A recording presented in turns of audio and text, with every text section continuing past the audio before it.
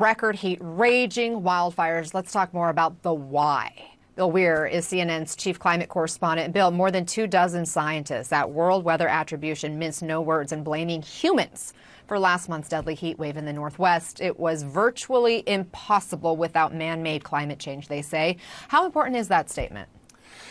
I think it's hugely important, Anna. I mean, scientists as a breed basically do not want to be considered alarmists. They're very conservative in how they attribute specific events, particularly in meteorology, and linking them directly. But as the evidence rolls in, it just becomes undeniable. These numbers are so far off the charts in a part of the world that is so unused to this kind of weather activity that they have to say this is a once in a 1,000-year event.